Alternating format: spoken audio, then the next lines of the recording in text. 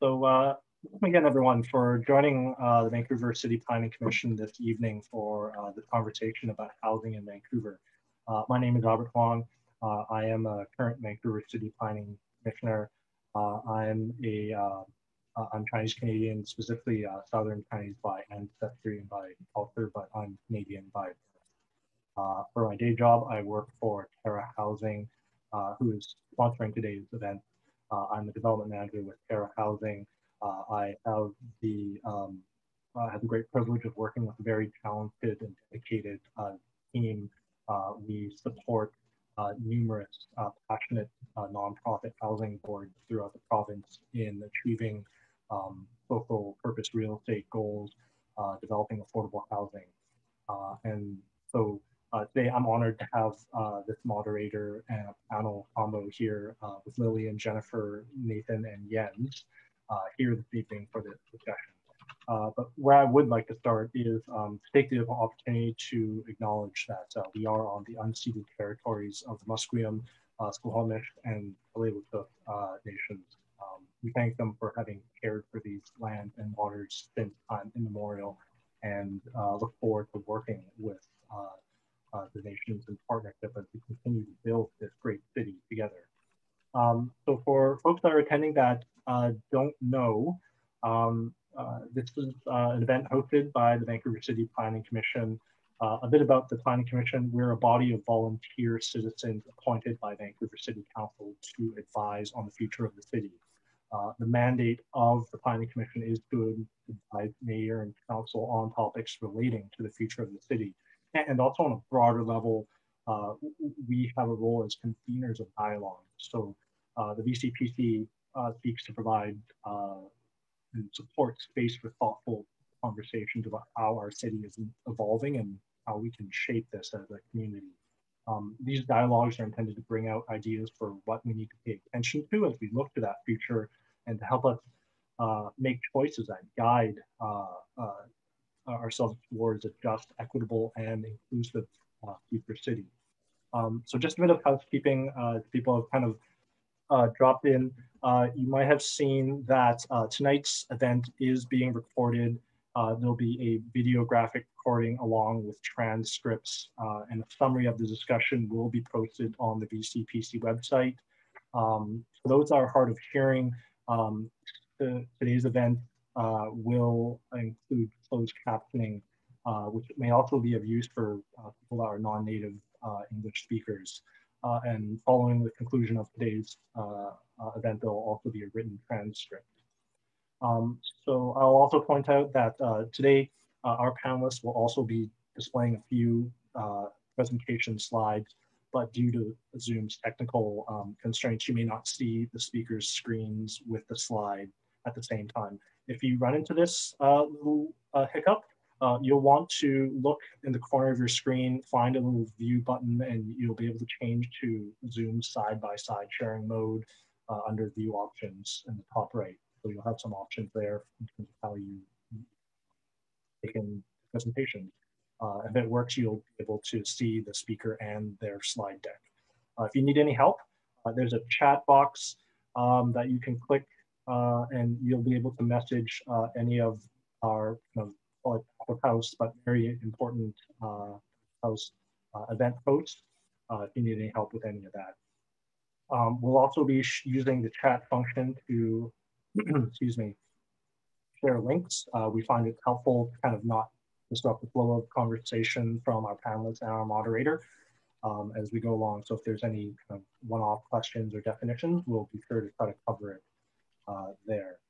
And then finally, there'll be a Q&A session. So after our moderator and panelists have had a chance to present and speak, we'll be using Zoom's Q&A function there to respond to questions. So please, enter your questions there.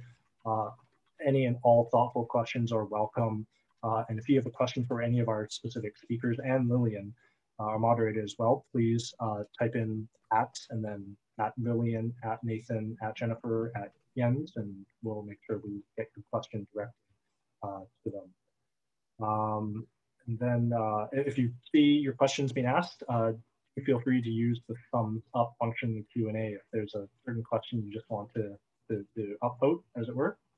And then just to take us in the home stretch before I turn it away from me, we ask as part of this session that you try to turn off any distractions that you might have going on. We appreciate folks tending to be present during this discussion. We ask that you take care to not assume any person's pronouns or gender or anything like that based off of their video image or their names. You're certainly welcome to refer to people by their usernames, of course. And then make sure you take care to take a step back, that if you've already asked a question, that you might consider taking a step back to allow others to be heard and not necessarily monopolize the conversation. And as always, it is a difficult summer and has been a difficult summer. So if you feel the need to get up, take a break, stretch your legs, take a personal moment, please feel free to do that. Now, without further ado, I'd just like to introduce our moderator this evening, and I'll turn it over. So this evening, the Commission has great pleasure to have Lillian Chow as the event moderator. Lillian, I can say, is a very passionate advocate of affordable housing, and as part of her day job, she is the Director of Community Real Estate at Brightside Community Homes Foundation, where she's involved in the development, development and creation of equitable, inclusive, and healthy communities. Prior to that, she also spent a lot of time working for Van City, working in supporting the nonprofit community, as well as coming up with development strategies for the creation of affordable rental housing for seniors, families, and people with disabilities in Metro Vancouver. I think I should also point out that Lillian is part of Squamish Nation's nonprofit housing society's inaugural board, Hiam Housing Society, who we're very excited to see is embarking on the development of their first round of affordable projects on Squamish Nation land. Lillian, I'm sure I've missed something, so I'll turn it over to you to do yourself justice. Thanks. Oh, well, thanks very much, Albert and Yuri and the Vancouver City Planning Commission. It's my pleasure to be moderating this evening, and I just want to say good evening to everybody. Thanks for joining us on this warm and sunny summer afternoon to really talk about one of the most challenging issues that we have in the city, which is about housing. So I'm going to set this up a little bit with some introductions. I'll do our introductions of our panelists. And we also want to get to know a little bit about who's in the room. So Yuri, if you don't mind, maybe we'll start with that first. Do you mind pulling up the poll? And we're just asking folks to just let us know what is your professional or community background, and just kind of let us know and our panelists know who you are in the room. So we'll probably give folks about 15 seconds or so.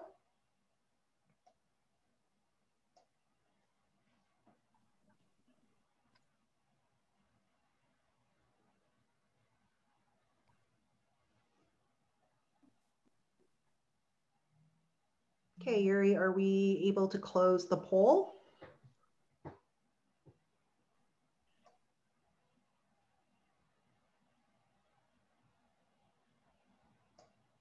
Okay, so looks like we've got quite a mix of residents, but also folks from the public and private sector and the nonprofit sector. So thanks for coming, and we welcome your questions as we go along as well. I'd like to acknowledge that I am coming to you usually in Vancouver, but right now I'm actually on the traditional and unceded territories of the Qualicum and Comox First Nations here on Vancouver Island. And I just want to respectfully acknowledge where I am and recognize their care for the land that we are on today. So welcome to this session. And, one of the reasons why we have brought these three panels together is because, City of Vancouver is currently reviewing their housing and demographic data to help inform future housing policy directions.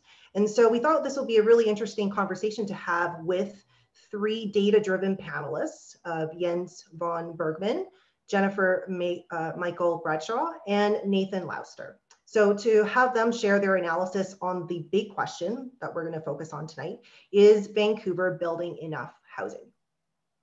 So this is a very broad question, and we would love to hear the different perspectives and also really hear from our three panelists and their background in data and looking at the analytics of housing and demographic data as well.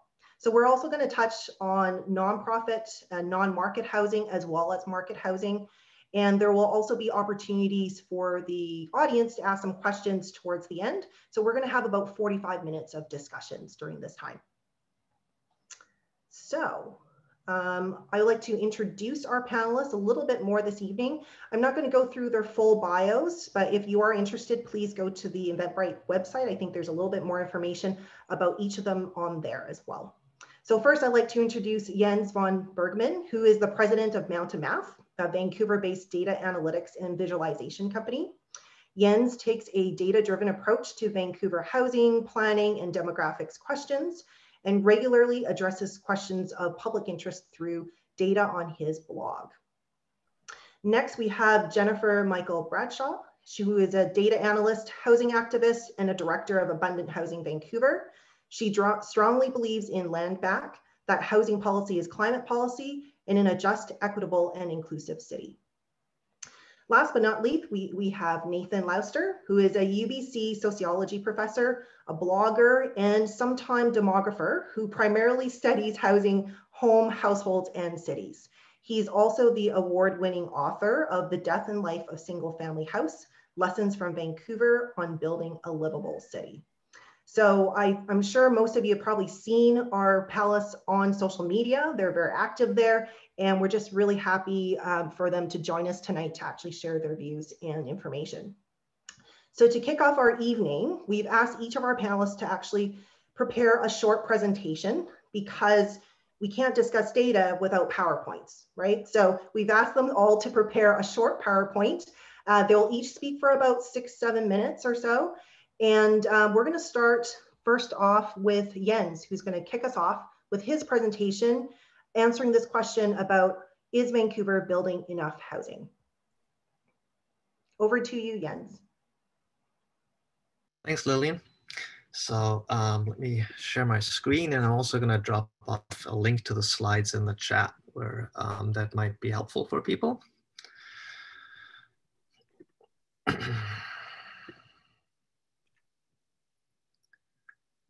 Okay. So is Vancouver building enough housing, and how will we know? Housing supply is a sort of broad term, and I just want to focus in on some aspects of it. The overall quantity matters. Do we in the general region have enough supply for people to live, but also where is that supply? Do we, where do we put it? Broadly, when we talk about it, we have two types of housing. We have market housing and non-market housing. Each one of these, a housing unit is a housing unit, but we allocate them differently. Market housing usually gets allocated via money. So it's just a matter of how much people can pay. Non-market housing gets allocated usually with wait lists or some other mechanisms that decides who gets to live there and who doesn't. Generally, it's hard to talk about housing and to fix some aspects of the housing crisis under the backdrop of an overall shortage. It's kind of a bit like whack-a-mole if you're trying to do this. And geographic misallocation of housing really accelerates exclusion, segregation in central areas and adds to commute pressure. So I also want to talk about the link between housing, location, and jobs. There's a number of signals how we know if we have enough housing or not. Really, the main signals for market housing is rents, home prices, vacancy rates. For non-market housing, we have wait lists, and I believe Nathan will spend a little more time looking at these things. We got secondary indicators, the fact that we have such high land lift when we upzone. Simply, it's a direct measure of our scarcity, this kind of land lift. When FSR gets maxed out on every project, and no developer ever says, well, I could build 16 stories, but I really only want to build 12. because that's what I think works best for the site and is really all that's needed here. That would be an indication that maybe we do have enough if that happens a lot. If not, if everybody maxes out, then maybe we don't.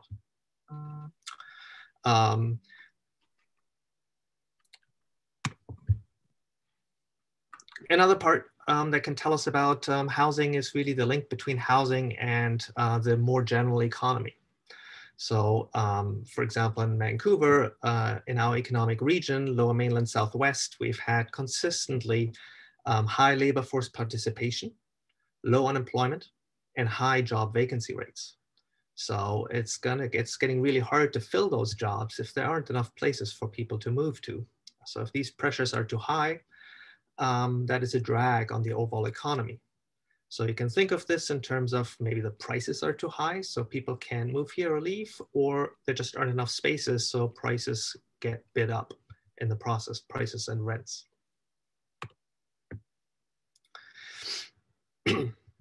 So to touch briefly on location, we can look at where have we actually added people and where have we lost people over the last maybe 10 or 20 years. And looking at it, we've seen that a lot of the growth has happened sort of toward the Fraser Valley, in Coquitlam, in Surrey, in the Langleys, if we look at Metro Vancouver. We've lost population in some of the central parts, or lost commuters. I'm here really only looking at commuters to not get distracted by seniors or children that aren't working, just to look at that at commute patterns here. And on the west side in Vancouver, the same as West Vancouver, District of North Vancouver, we've lost population over this time. What does that mean for commuting? If we're looking on the right graph, we see that in Surrey, commuters that we've added predominantly drive, whereas in the city of Vancouver, commuters that we've added on net predominantly don't drive, but take other modes of transport. And that has implications overall of how our region functions. So we can see this also just by looking at these commute flows of, this is a snapshot in 2016, from which municipality to which municipality do people commute. And that gives us an idea about how the places where we grow, where we build for people to live, differs from where people work. And we see this very clear trend of moving toward Vancouver, Burnaby, and Richmond, and away from the more outlying regions. So really, I like to think about cities as matchmakers. Why do we have cities in the first place? Why do people congregate? It's really because the proximity of people, jobs, and amenities creates synergies. And to build this sustainably, we really want to focus on these people being able to move around without being dependent on private motor vehicles. So here's a way of how we can look at where is opportunity to access those jobs. And here I only focus on jobs. Incidentally, that does in some ways coincide with amenities. The amenities in the city of Vancouver are also quite amazing. And it gives us a map of opportunity, which is something where we should probably think about when where we want to focus growth. What are key barriers? Key barriers to a housing supply really is zoning. So this is from the Metro Vancouver zoning project that Nathan and I have done, that looks at a unified zoning fabric. Oops, sorry. Unified zoning fabric over all of Metro Vancouver.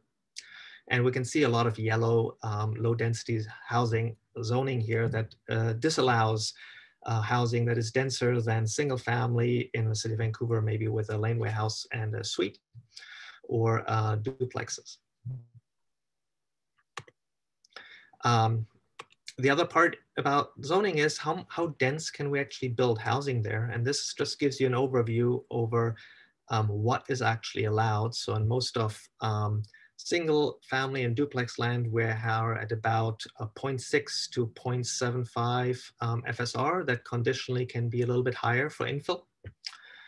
Even in multifamily, most of our multifamily zoning is really only at around 1 FSR outright, with some conditional zoning. So a lot of the zoning that we have, this is just for the city of Vancouver, a lot of the zoning we have is conditional, that depends on the director of planning, neighborhood input, and other questions, whether things can be built or not.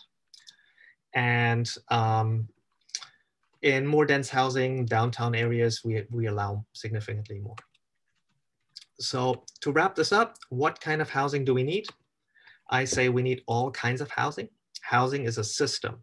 So if we think of all new housing needed to be targeted to specific purposes, we will fail. Or to put it in the words of Michael Mandel, who is a planning professor at UCLA, if we believe that cheap housing matters and expensive housing doesn't, and we act on that belief, our primary accomplishment will be to make our cheap housing expensive. And I'll end it here. Thanks, Jens. Really appreciate you putting that together, and that sets up us well for continued conversation about this. So our next presenter is with Jennifer. So please share your screen with us. Hi, everyone. I'm Jen. I'll be talking a little bit more about this housing system that Jens showed us briefly, and I'll talk a little bit more about what kind of housing this housing system is currently producing. So, what is the status quo of housing in Vancouver? According to BC assessment data, we are currently building mostly low density housing. And as you might expect, when most of our land is zoned for single detached houses mostly only. So Vancouver is already fully built out. So what this means is that old detached houses are being replaced with new, more expensive detached houses, which of course means zero net new housing is being created, yet there's plenty of gentrification.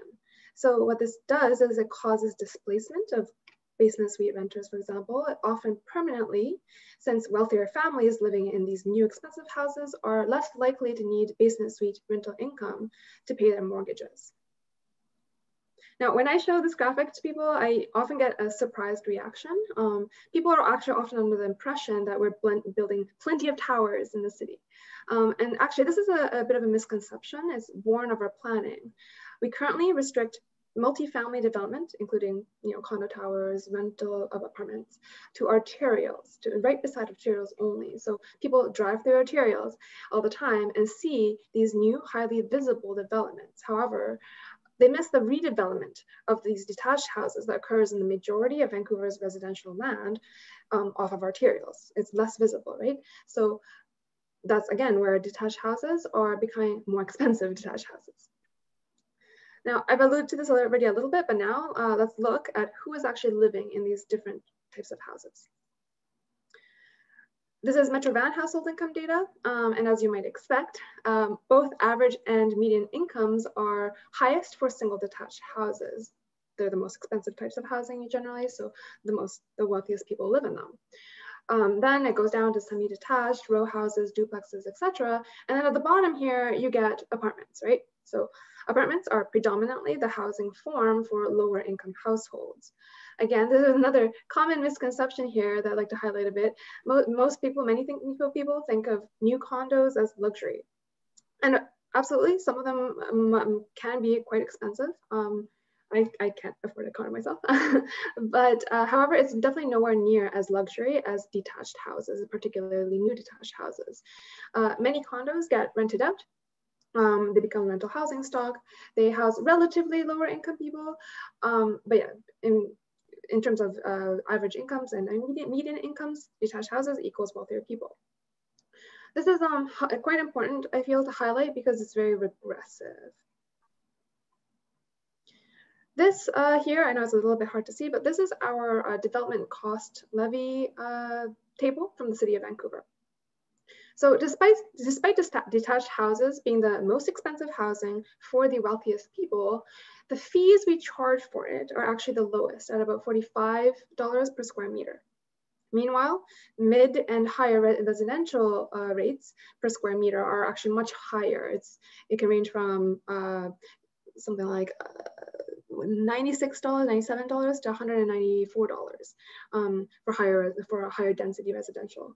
So it's a little bit like if for every $100,000 I make over the average income threshold, I don't make that much, of course, I make about average income, but for that every additional $100,000, I actually paid a lower income tax rate. That's kind of what it's like. So it's the opposite of a progressive tax. It's kind of like the opposite of a luxury tax. It's very regressive and it's highly inequitable.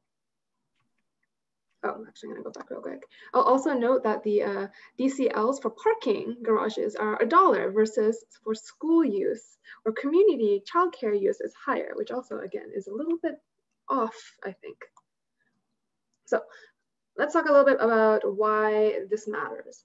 Of course, regressivity is bad in and of itself because you're basically discouraging lower end housing and encouraging higher end housing. You're hurting the poor while helping the rich, right? However, it gets worse. So this is data that illustrates the energy use of households living in urban detached houses versus urban multifamily homes. So basically pretty easy to understand. More energy is spent on heating and cooling detached houses than multifamily homes.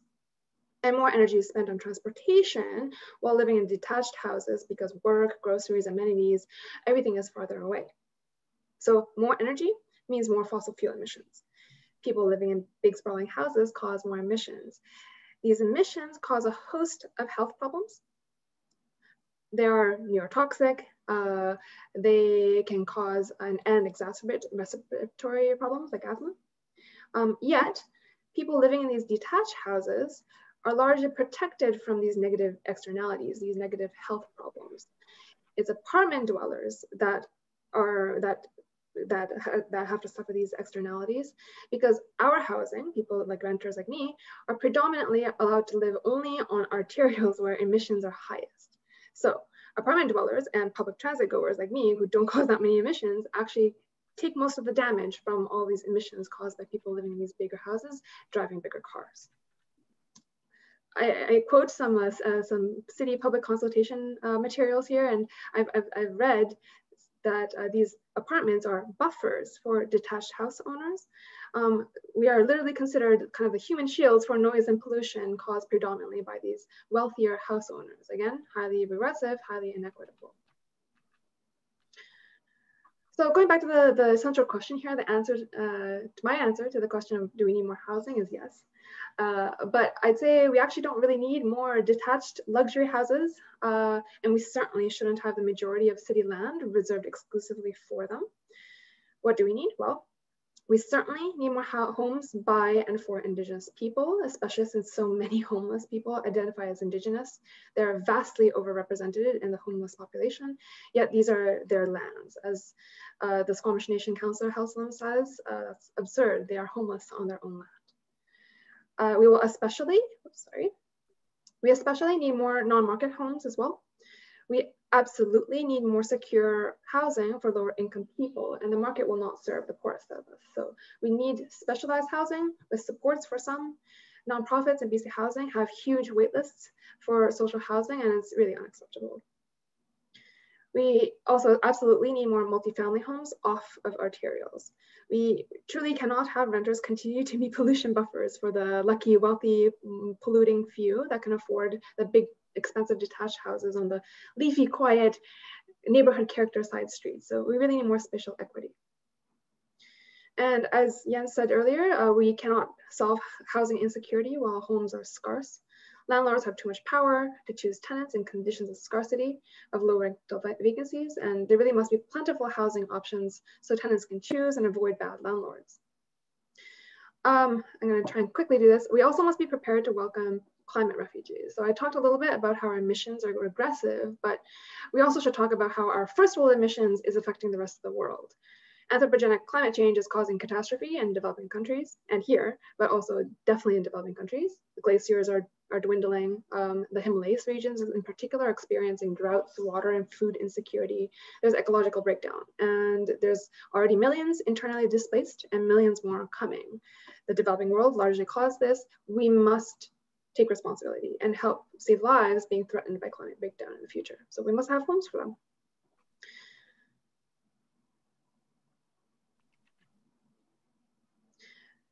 Looking forward a little bit, I want to talk a little bit about this as well. Unbanning apartments.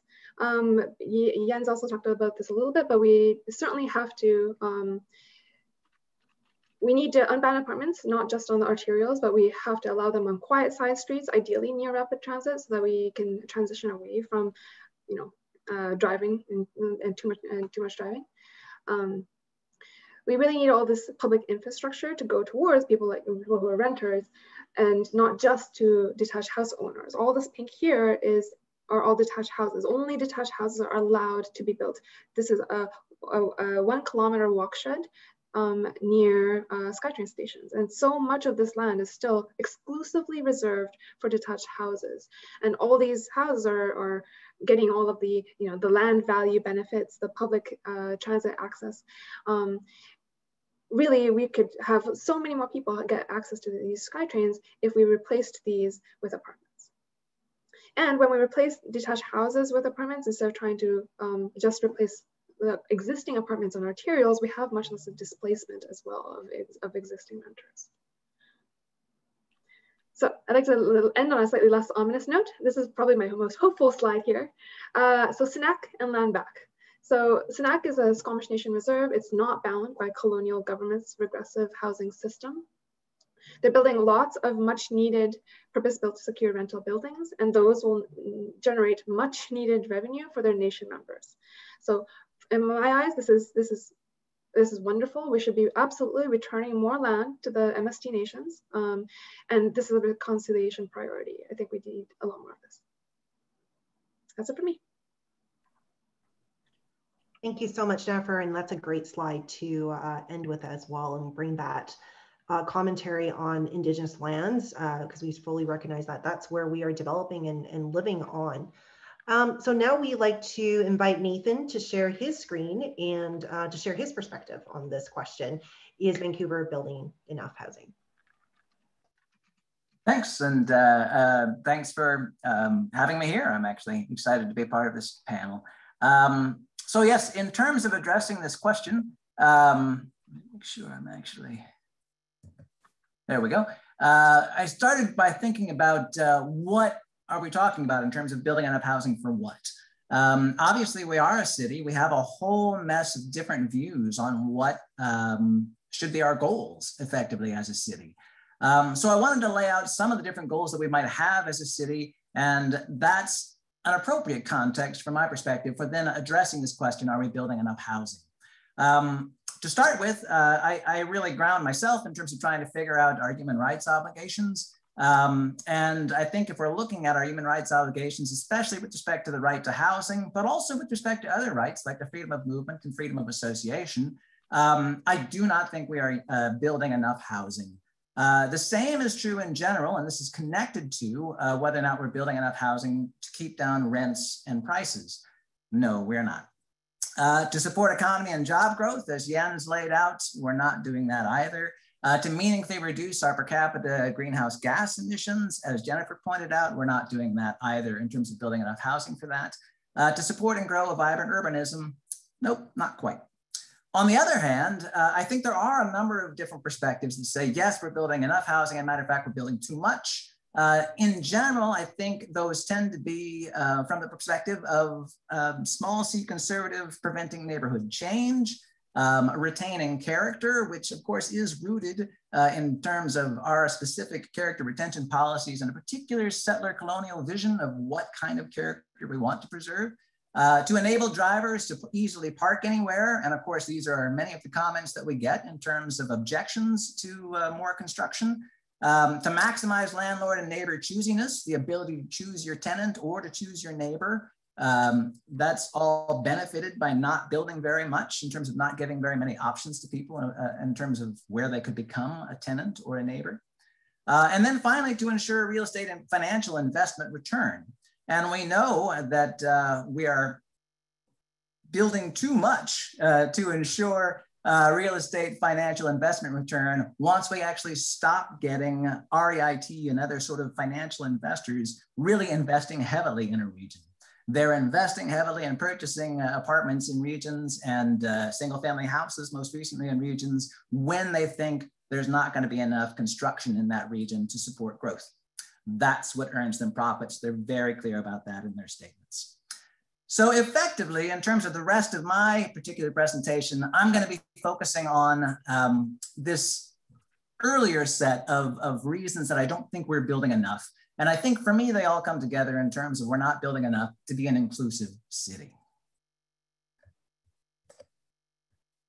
A nice sort of framework for thinking about this and thinking about how much we're building and how the housing system in general works is thinking about housing as musical chairs. A number of people have walked through this as a nice illustration of the housing system as well. Jenny Schutz is one who I'm borrowing this metaphor from.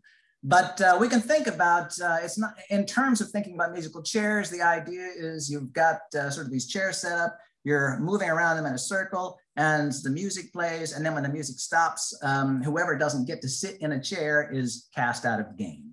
That's the general theory behind musical chairs.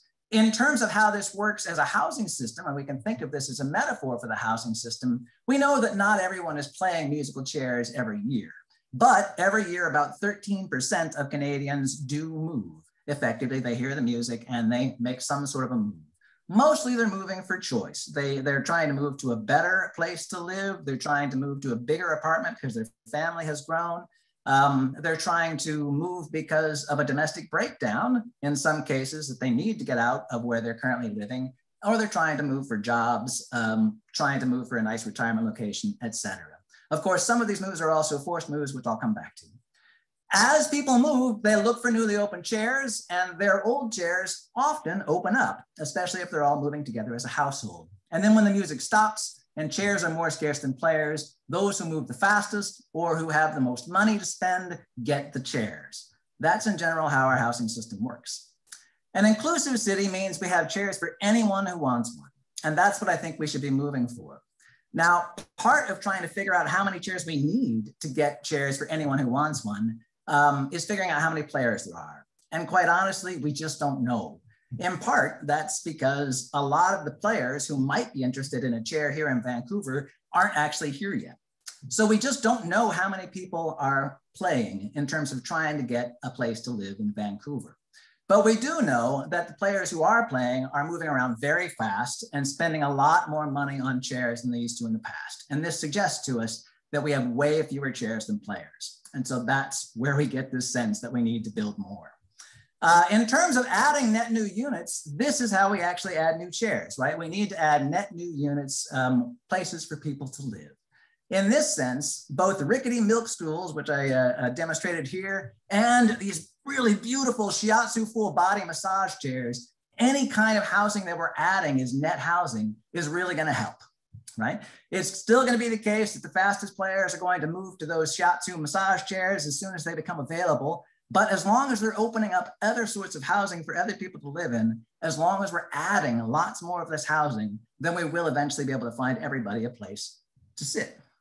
That's what we're moving for. At the same time, it's also the case that we're not going to get markets to build fancy chairs for everybody. And we need to actually make sure we're also building and reserving a lot of chairs for people who aren't going to be able to effectively run this race and get a chair just using markets.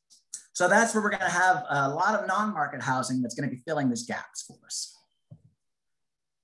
Coming back to some of these general points, are we building enough to be an inclusive city, right? No. We do know, though, and we have very, very good data, that the more housing we put out there, the more it helps reduce prices and rents. We can see this both in terms of MLS listings, how many places are there available for sale. The more of them as they rise, as the listings rise, the prices come down. It's a very clear relationship. The same is true on the rental side, as Jens already showed. The more places that you have available for rent, the more the rents come down, right? So the vacancy rate is also very predictive of rentals. So we add more chairs to reduce prices and rents. Are we reserving enough housing to actually promote the right to housing? In particular, are we reserving enough housing for people to live in outside of this market context? People who cannot actually compete with all the intense competition for chairs within the market. We know we're not reserving enough. We know we're not reserving enough for the housing seekers who are already here in Vancouver.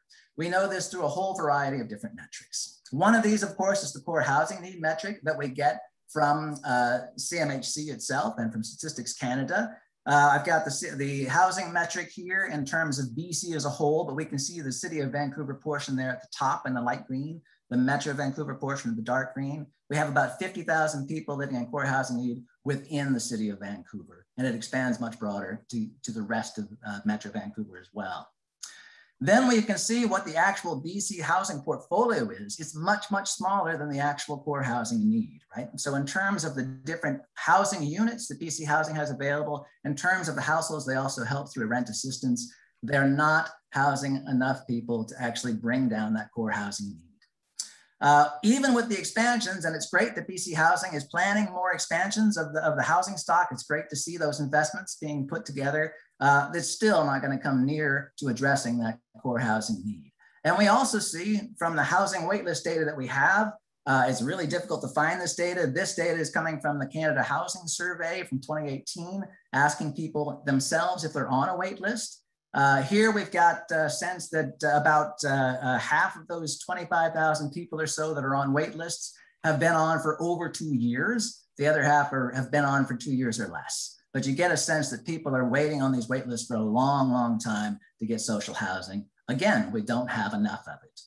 And then of course, most directly, we can see that in the homeless count where it's most clear. We've seen this gradual rise in homeless, both in Metro Vancouver and in the City of Vancouver.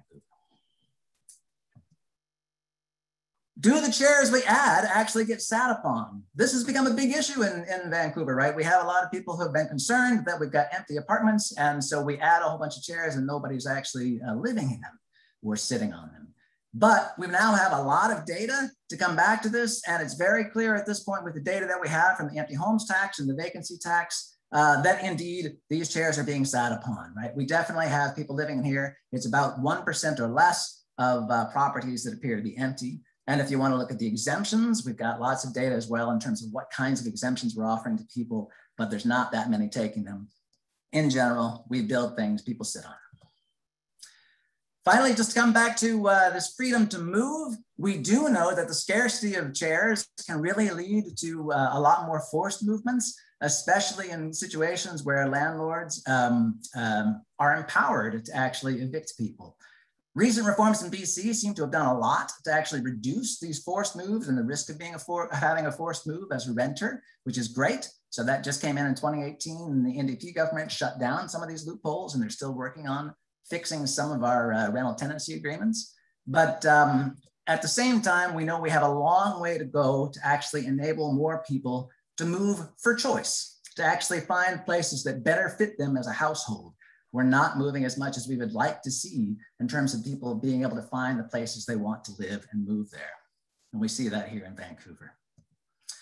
So what's preventing adding more chairs? Mostly municipal policies and zoning. Of course, I'm replicating Jens' slide here because we both worked on this project and spent way too much time on it to not put that slide out every time we get the chance. So here we see again the zoning pattern where we see we're really constraining the construction of more housing. On the other hand, we're also, and this works together with these zoning restrictions, insufficiently funding and scaling up our social housing. And I think we can do a lot more to scale up social housing. If you look back historically, one way we can help pay for this would be to raise up our property taxes. We could have built so much more social housing with our property taxes if we went back to the property tax rates that we had back in 2002. So in terms of my final comment, just to bring us back to housing as musical chairs, this very simple metaphor, all net additional chairs are going to help us become a more inclusive city. We can and should fit a lot more chairs in Vancouver. We've got lots of room to do it. Fancy chairs can help, but diversity is really good. Beware mandating massage chairs and outlawing milking stools. If it limits chairs overall, we need a lot more chairs. And adding reserved chairs in terms of social housing works best alongside adding more market chairs to build this inclusive city that I certainly want to see us move toward. That's it for me. Thanks.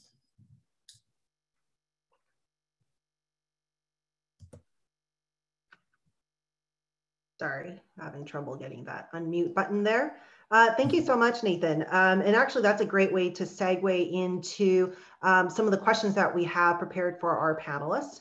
And as you've mentioned and others mentioned, we need all sorts of different types of housing, including non-market housing and market housing. And you use the great analogy of the different types of chairs. So one of the questions that we have for the panelists is about, how are we going to be building more non-market housing in the city? What is it going to take to create more of that non-market housing, or the reserved chairs that Nathan talked about? And Jennifer, I was wondering if we can start with you first on this question. Yeah, certainly. So I will say that I'm not a nonprofit developer, and probably you'll be a lot better at answering this question actually, but I'll do my best.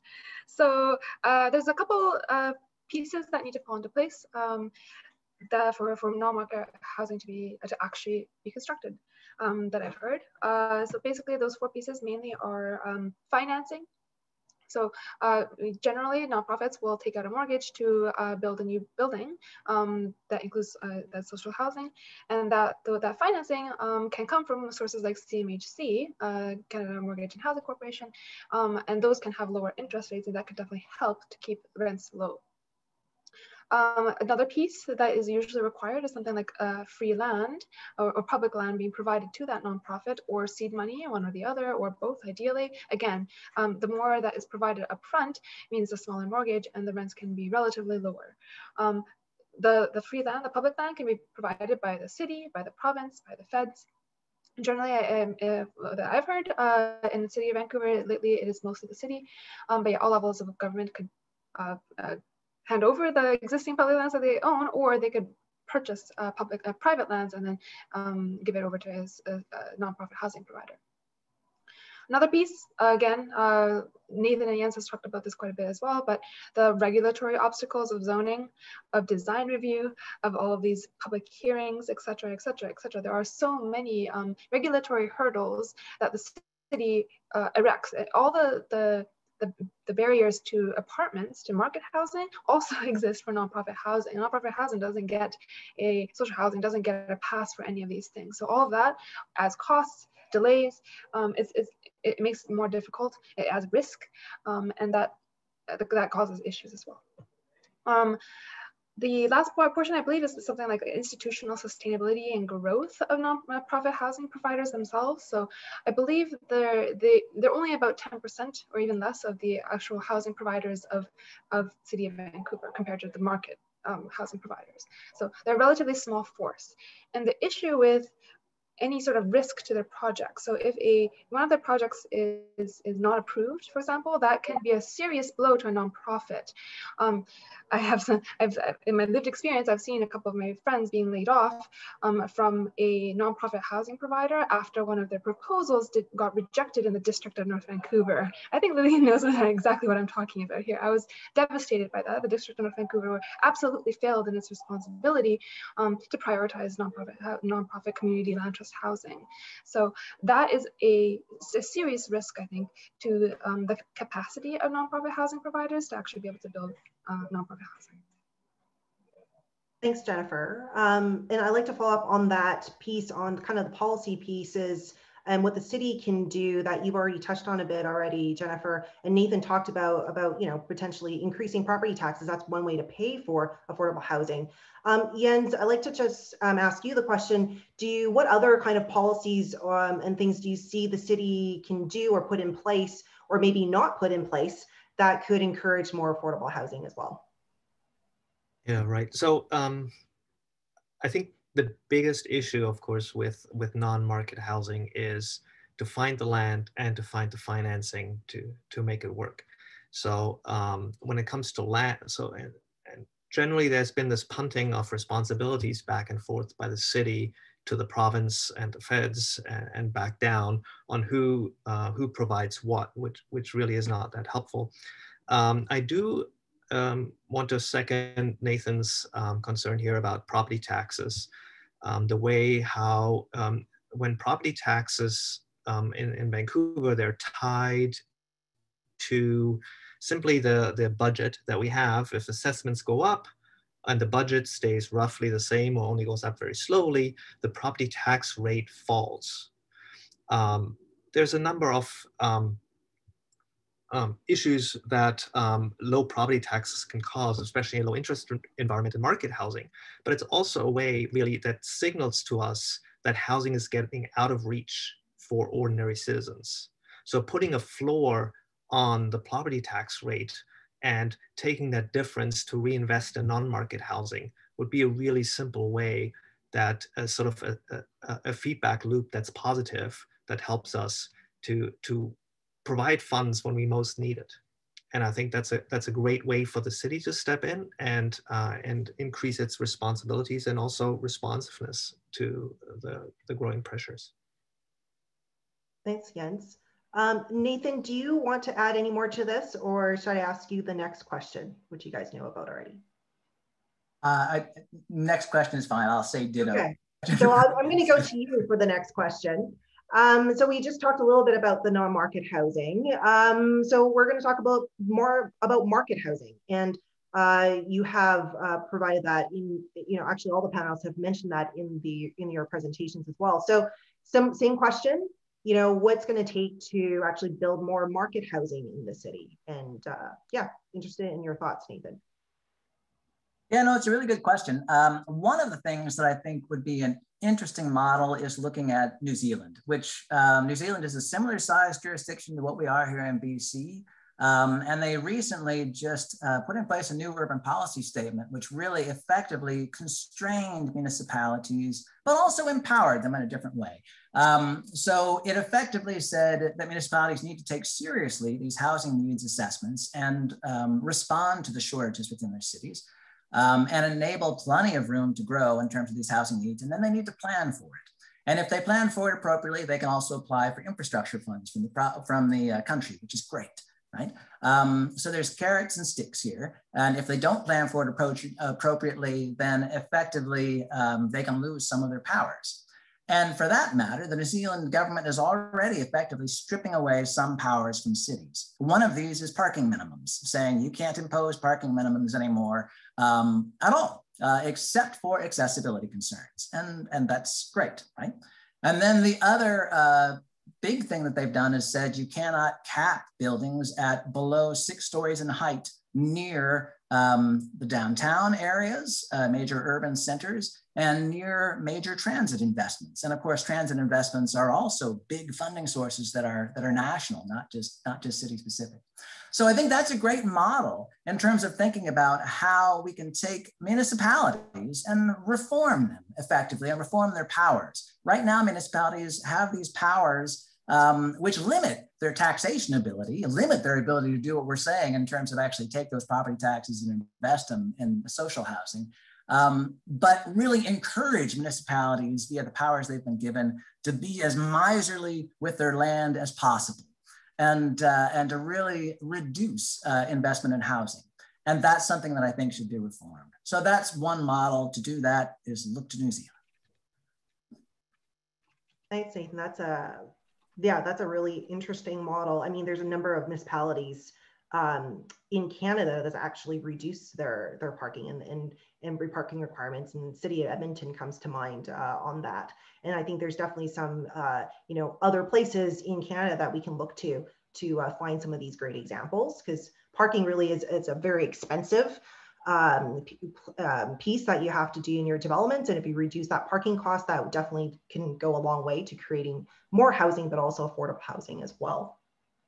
So Jens, I'm wondering if I can go to you for this question, because you did talk a little bit about, we need both of these types of housing. So what are your thoughts, and what will it take to build more market housing in Vancouver? Building market housing is relatively easy compared to non-market housing. Really all that needs to happen is you need to allow it for it to get built. So this is, in Vancouver, generally a fairly lengthy process. We don't really add housing under outright zoning. So any new multifamily housing that gets built in the city gets built either through a rezoning or a conditional that some of these conditionals can be useful. We've just had for example, a conditional zoning on non-market housing actually, but to allow outright non-market housing has much higher densities, which is a great way to do it. And the criteria first are fairly clearly set, which makes it predictable and easy. So making things more predictable and allowing it is great. How can this happen? Nathan talked a little bit about the New Zealand model. California has a slightly different model that they have where they focus on basically frequent transit zoning. So they simply saying that if you're close to the frequent transit network, you also have to come up with housing needs support, but it's also focused on the frequent transit network, and you have to demonstrate that you're trying to build housing in a way that is sustainably regionally. And if you can't, then the state might step in and take some of those zoning powers away from you. Yeah, and that's very interesting. I mean, it's a totally, in some ways, a different governance culture, I would say. I mean, we have a pretty clear distinction between federal and provincial powers. So that will be quite interesting. And the provincial to municipal powers, that'll be quite interesting to see where that plays out and where the maybe more cooperation or collaboration could occur between the different levels of government. I've actually, looking through some of the questions that we have from the audience, I thought maybe I'll just ask this one to the panel because it follows nicely with what we're talking about right now. So the question is from Baldwin Hum. In your opinion, does our current land zoning system broadly help or hinder us in building housing in the communities that we need? I'm wondering, Jennifer, if I can go to you on this one, because you did touch upon that a little bit in your presentation as well. Sorry, would you mind repeating the question one more time? It cut out just a little bit for me. Yes. So one question, in your opinion, does our current land zoning system broadly help or hinder us in building housing in the communities that we need? I would say definitely mostly hinders us. There are some good things about zoning, and things like making sure that we don't have very, very polluting industries right next to all of our housing, for example. Although it's ironic, of course, that, like I said, we do mandate all of our apartments to be right next to arterials, which are also very polluting. So I would say that zoning is inconsistent. It discourages housing to be mixed. So what happens with zoning currently is that we have these Cs, these yellow Cs that you saw from Nathan and Jens, where only these expensive detached houses are allowed to be built. And then you have some narrow strips or narrow pockets of land, small pockets of land where more apartments are allowed to be built. And what happens is we have a very clear segregation, and this was on purpose. Zoning was created to enforce segregation. So when Jim Crow laws were repealed in the US and anti-Black laws started to be repealed, people in power, white people in power mostly, we tried to maintain that segregation by creating zoning. They saw basically that poorer racialized communities all lived in apartments and tenements, and that wealthier white people lived in single detached houses. And to maintain that and to further actually exacerbate that segregation, they created zoning. That absolutely has created, especially in the US, but also here, we see racialized communities, Chinatown, for example, being relatively high density, relatively low income, and then Shaughnessy, West Point Grey, Southlands, tons and tons of these very, very wealthy detached neighborhoods, again, relatively more white. And so this is the history of zoning, and it's kind of the elephant in the room, and we shouldn't shy away from the frankly awful, racist, white supremacist history. So we need to promote a better social mix, more mixing of white and racialized people and rich and poor, and we need to make sure that that our children have these opportunities that they didn't have when you don't have social mixing. You don't want poor kids not being segregated away from rich kids, and neither really understanding the experiences of the other, and certainly poorer kids not having the opportunities that wealthier kids can enjoy. Thanks, Jennifer. I appreciate that answer, and certainly as a planner myself, it is going to planning school. This is certainly not talked about, you know, the roots of planning and really the colonial and oppressive nature of where these regulations actually come from. And I think hopefully we recognize that now, and there's still, I think, a lot of work to be done to actually, reinvent zoning to a way that it can actually serve communities, like Nathan had mentioned in his presentation about having a more inclusive city. On this note, I was thinking we could ask a little bit about, given that there seems to be a reservation for, I guess, single family detached homes, and there's a bias towards those, and a bias against kind of higher density living historically, we do seem to still see that bias play out in different public hearings that we have right now, not just for non-market housing, but certainly for any sort of, anything beyond a 3 or 4-story building. So why do you think there is this opposition to building more housing, and I would say probably denser housing, in the city? And why do you think that is existing? And can you enlighten us a little bit with some of the analysis that you guys have done or observations that you have made? And I'm wondering if we can ask Jens to start on this question. Right, I'll give it a start. Nathan is really the single family home person and has looked extensively at how people do this. So to preface, I grew up in Europe, in Germany, and there we don't have zoning that separates single family from multifamily the way we have here. So you can basically always build a 3-story apartment building. So these clear restrictions don't exist. And coming here, I had a very hard time to actually understand how people are so focused emotionally, culturally on this single detached home. So I've seen it through my friends, and I've seen it through Nathan's book, but it's something that really has taken me some time to start to appreciate.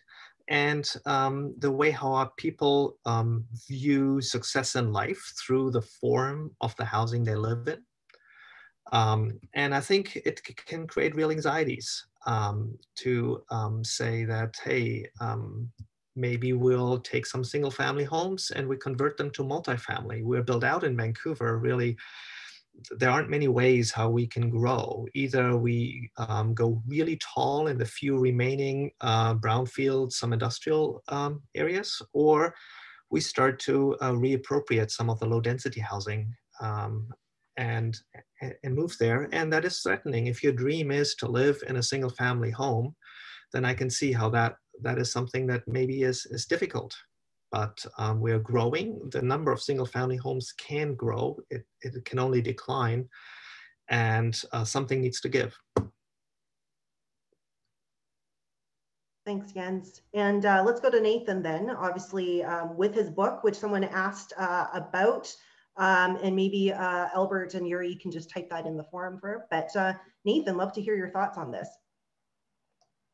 Sure. I think Jens hit a lot of it. I think there is a sort of anxiety over this changing lifestyle in terms of, especially, in North America, a lot of people imagine that they're going to be ending up in a detached house. And that's just not something we have any more room for, certainly in the city of Vancouver.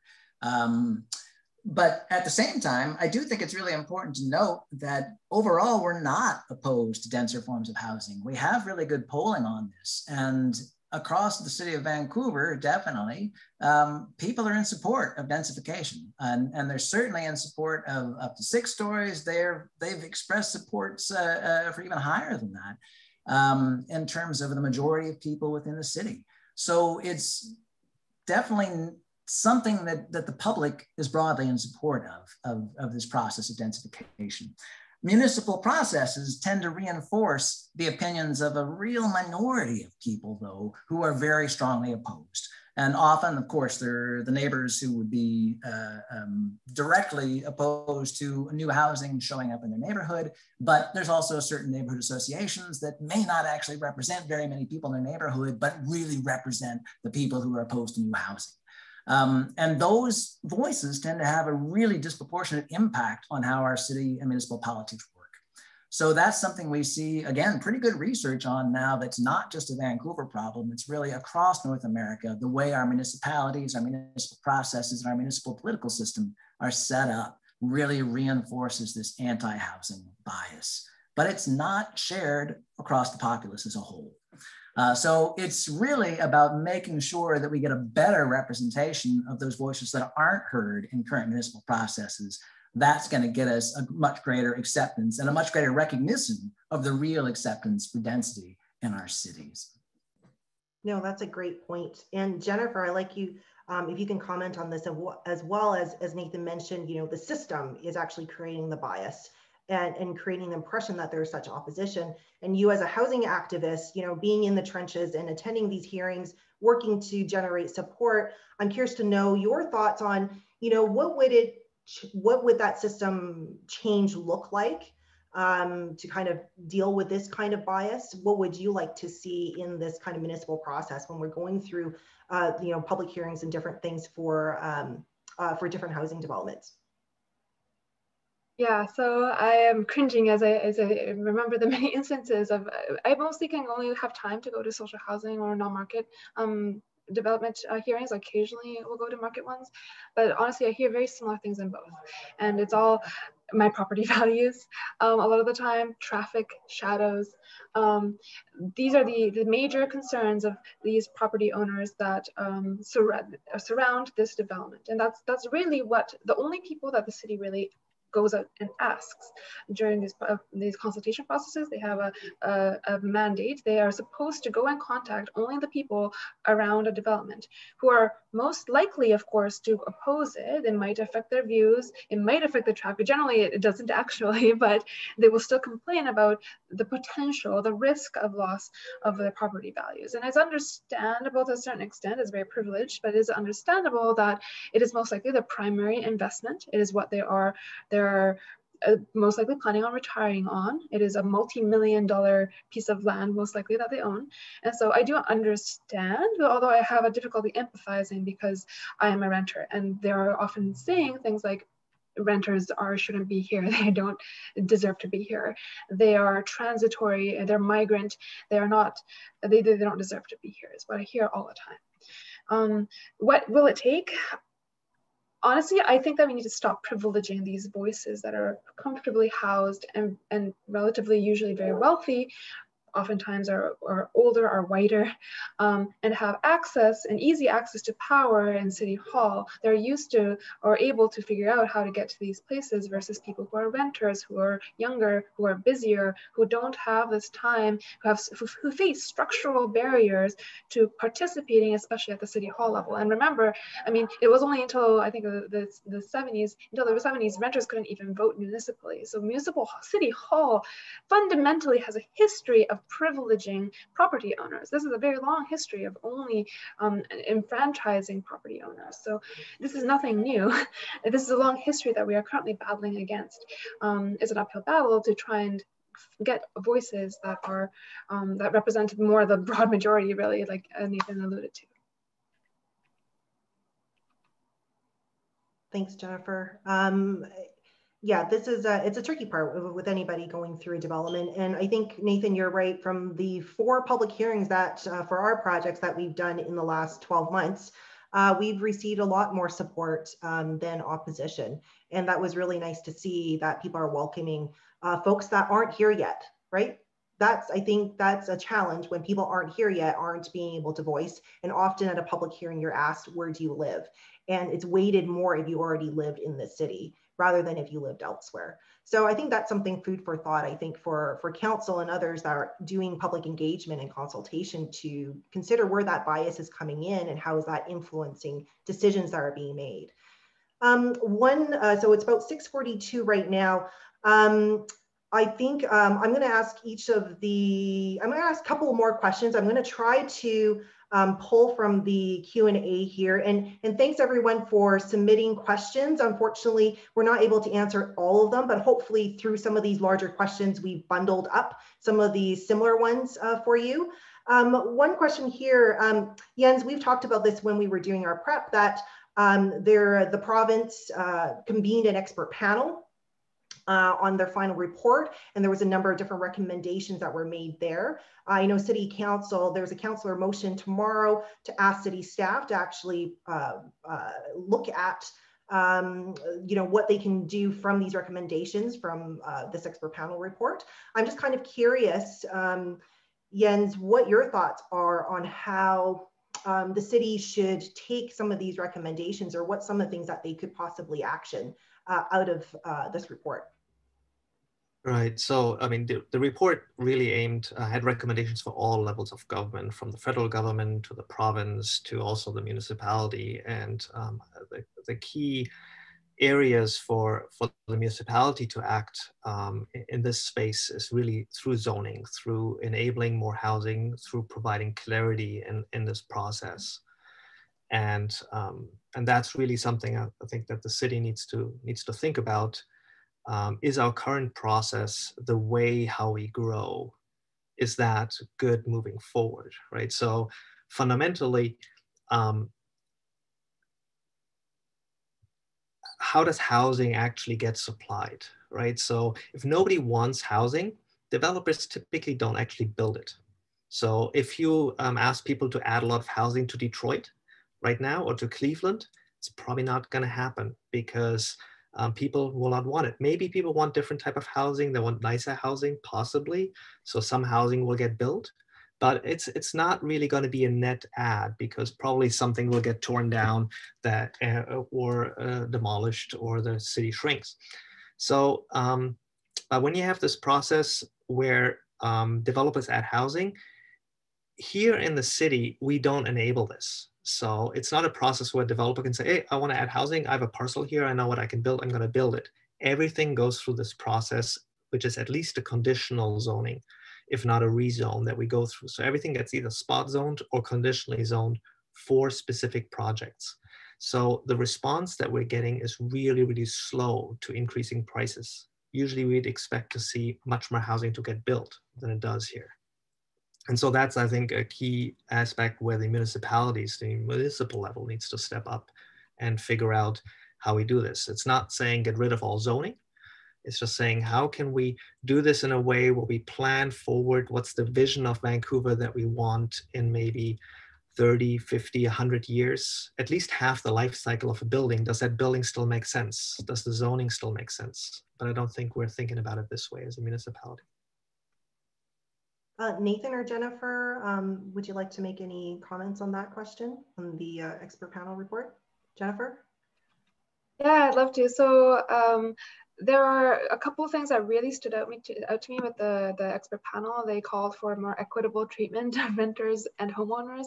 This is something I'm talking about all the time, and actually the expert panel did make time to talk to me as well in their consultation rounds. And especially at the provincial level and the federal level, we have so many homeowner grants, primary residence capital gains tax exemption. There are so many ways that homeowners are privileged over renters. There are also lots of other things, like I think you can get your a hot water tank or something replaced, AC units replaced by heat pumps. There's just so many ways that people with already currently wealthier people have lots of grants and things that will help them improve their lives. And yes, it might improve things like climate emissions targets and things like that as well, but it is fundamentally inequitable because most renters don't have access to these benefits. And again, as we saw, renters and people living in multifamily apartments are relatively poor, and so there are some major problems here. The homeowner grant in particular, every single year they keep on, almost every single year, this government has already raised that cap. So the homeowner grant only applies to homeowners with a certain amount of property values, but that maximum, the ceiling on that, they keep on raising every single year. They should not do that. They should just say, okay, if you have $1 million, that's enough. You don't need a homeowner grant anymore. They don't do that. They keep on raising it every single year. Meanwhile, they don't actually have things like SAFER or the shelter rate for social assistance. They don't keep on raising those. So they're basically indexing to inflation these homeowner grants, while they don't index to inflation these supports for lower income renters and people who are just lower income in general. So I find that extremely inequitable. And it's really honestly really quite disappointing. I am a leftist, and I support the BC NDP generally, but in terms of this response to this expert panel report, it was generally I don't want to say out of hand. They didn't dismiss it, but they did not have a very positive reaction to this report. But I believe that the report is correct. They are focusing in on many of these very inequitable facets of our current housing system and suggesting improvements. But it is very difficult to get these passed. They won't have necessarily broad public support, especially of wealthier people. And so it is relatively difficult to get political support behind these recommendations. Thanks, Jennifer. Nathan, do you want to weigh on this briefly? Sure. Yeah, no, I think that there were a lot of great recommendations that came out of the report. I know the expert panel really tried, to figure out how do we fix things. And so far, yes, I think the taxation proposals were dismissed pretty quickly, but let's keep kicking those around and keep support for those up there, because we know that's definitely a way we want to move forward. Just a couple of other quick things that I know have come up. As Jennifer mentioned, the sort of history of zoning, and I think Luna mentioned this as well in terms of the chat earlier on, as premised in this sort of racist segregation thing. I just wanted to give a shout out to Stephanie Allen's master's thesis, which really touched on this issue, and Harlan Bartholomew's history as a planner who came and really influenced Vancouver's plan, and of course started in St. Louis with influencing segregation. That's what he was doing in terms of zoning, and brought that impulse here as well. So that really is behind this, was keeping rental housing, in particular sort of apartment housing, out of single family neighborhoods. Really was the impetus behind that zoning decision. And I think that too is something that the expert panel is really suggesting, trying to actually get at how do we get these needs reports that municipalities are already supposed to file. How do we actually link that up to getting them to do a better job of planning for future and planning for lots more housing? And that's something that hopefully, again, I think New Zealand's one path to do that. We've got California's another model to do that, but hopefully that's something that the provincial government and ultimately the federal government with respect to infrastructure really start to tie in to how to also reform municipalities and encourage better planning for inclusiveness.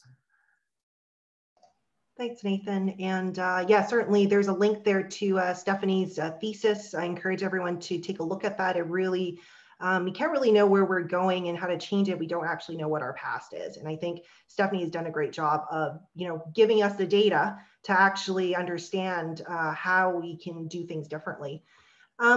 We're about 9 minutes to 7, so I want to keep everybody, but we do have one last question for all the panelists, and if you can just do it maybe within 1 minute or so, and then we're kind of going to thank yous and everything else. Our last question to all of you is, what is your ideal housing vision for the city of Vancouver? And how do you think how would you want to get there? How do we get there? So we just kind of want to end with your vision as really experts and folks have really studied this issue, and we would just kind of like to hear what your ideal vision, housing vision for the city of Vancouver is. And I'm wondering, maybe Jennifer, if you'd like to start.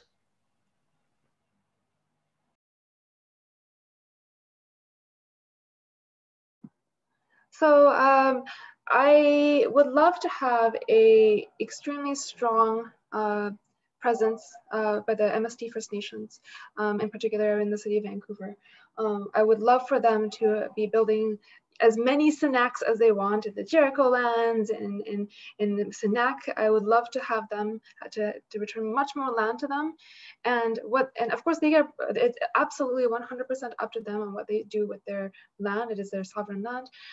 What they have historically been doing is building housing. And I think that is an amazing, honestly, I think it's a gift to, it's amazing for us to be able to continue to live on this land. They are being very welcoming by building more housing, I think. And it is, it's incredibly generous on their part, I think. I believe that, as I alluded to, I would love to see the non-profit housing sector be enlarged and be empowered to build as much housing as possible.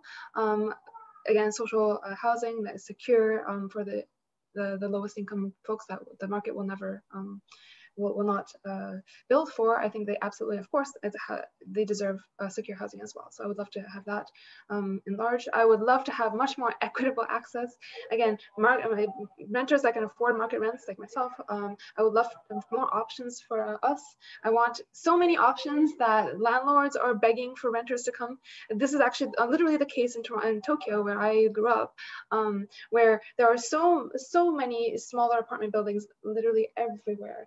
And yeah, I mean, there is high vacancy rates. I think the vacancy rates are about 1% here, hovering around 1%, versus in Tokyo, it's like 10%.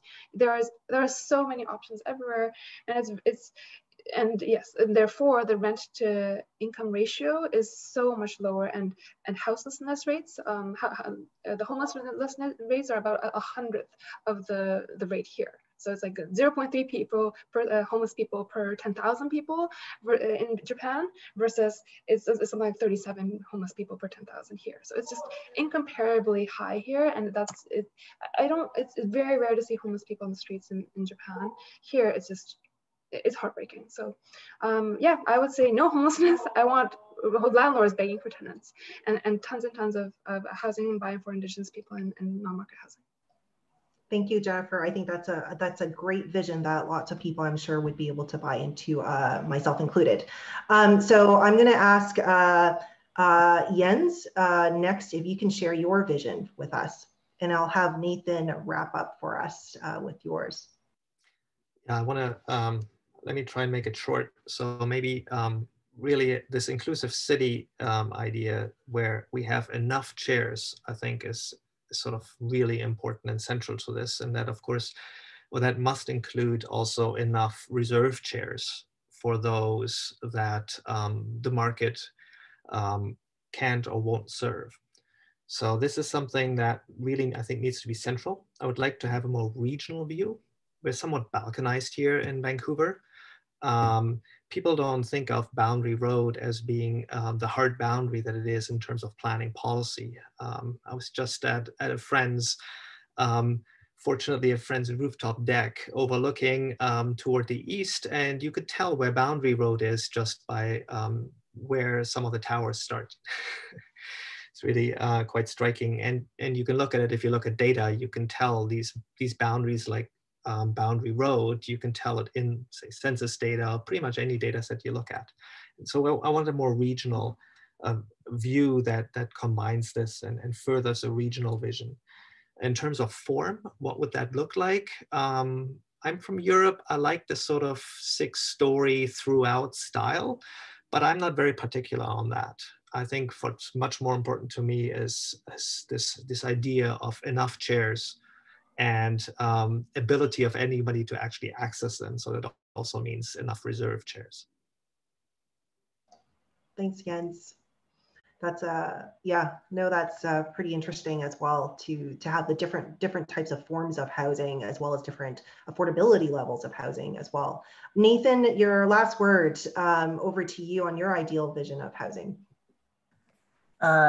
Great. I like both Jennifer's and Jens's ideal visions. I'm happy to live in those cities. And I do think that, I think that having lots of chairs is really key. The other thing that I think I would just keep emphasizing, right, is that it shouldn't ever, of course, just be my vision or any one of our visions.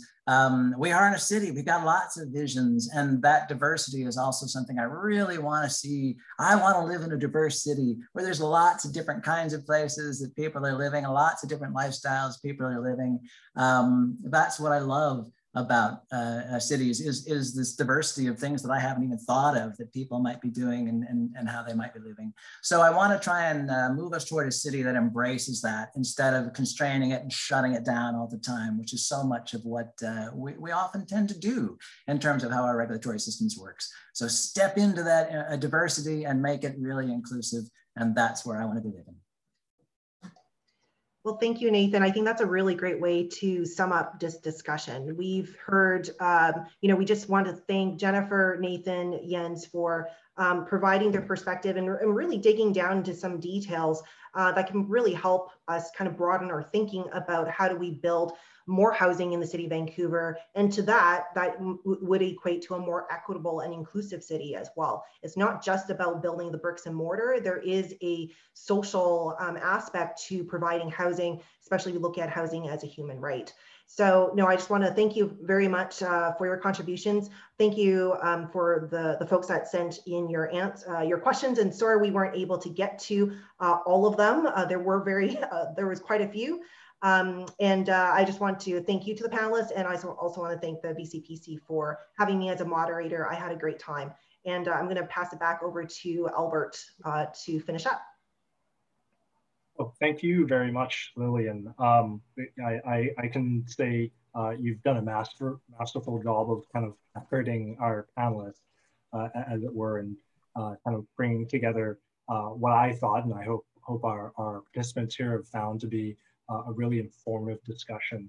I think a bit of my takeaway was to think of the city, of this region, not just Vancouver as an island, but to think of our region as not just a static place, and that if coming away from this talk that any of our attendees here, fellow Vancouverites here, have any thoughts on their vision for the city, what they hope to see, that I would encourage them to write and encourage their mayor and council, whether it's Vancouver's mayor and council or otherwise, to let them know, what sort of inclusive housing future, what sort of secure housing future you need those councils and those city staff to write policy for. It doesn't happen overnight, and democracy is a participatory exercise, and I think it demands that of each and every one of us.